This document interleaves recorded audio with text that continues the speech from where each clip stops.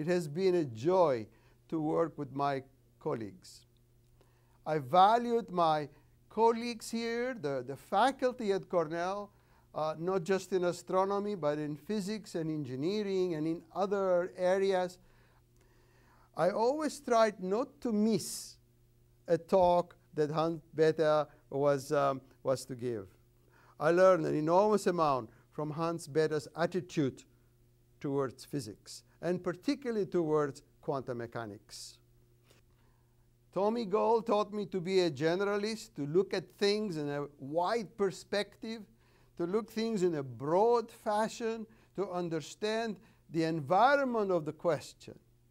Ed Salpeter taught me to have intuition in science, to make forecasts and try to see if you're going to be correct. I've actually collaborated with Ed Salpeter on 29 scientific papers together. Carl Sagan had an enthusiasm of telling everybody about the sciences. In fact, it is rare that you will have such an individual with such talents